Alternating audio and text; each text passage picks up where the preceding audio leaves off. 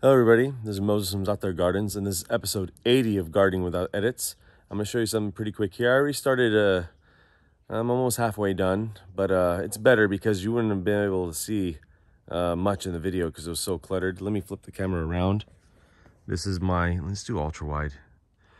This is my Kadota Fig, and I haven't talked about it too much. I did do a video in the front, and I'll link up a video right now on the Velea de Bordeaux connoisseur fig in the front of how I'm training it as like a grapevine. So I'm training the figs to grow like, you know, like on a grapevine. So you can see a lot of these.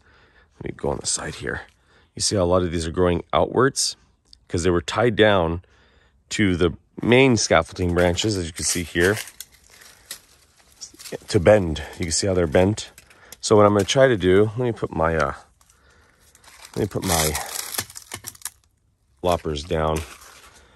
So what I'm trying to do is God, once again, I gotta go ultra wide. I'm trying to grow the branches this way so I can grow underneath them and pick the figs from underneath. I forget how loud the leaf of a fig is. But yeah, so that's what this is. So this was going straight up just like this one is now.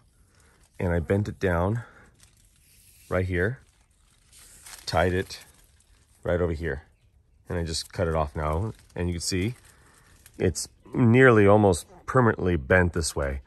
It'll start trying to go back up, but I'll always try to bend it down. So I'll keep growing it this direction, about maybe 2 feet from the fence, maybe 3 feet. And I'll have a little fig gazebo. Happy gardening, everybody.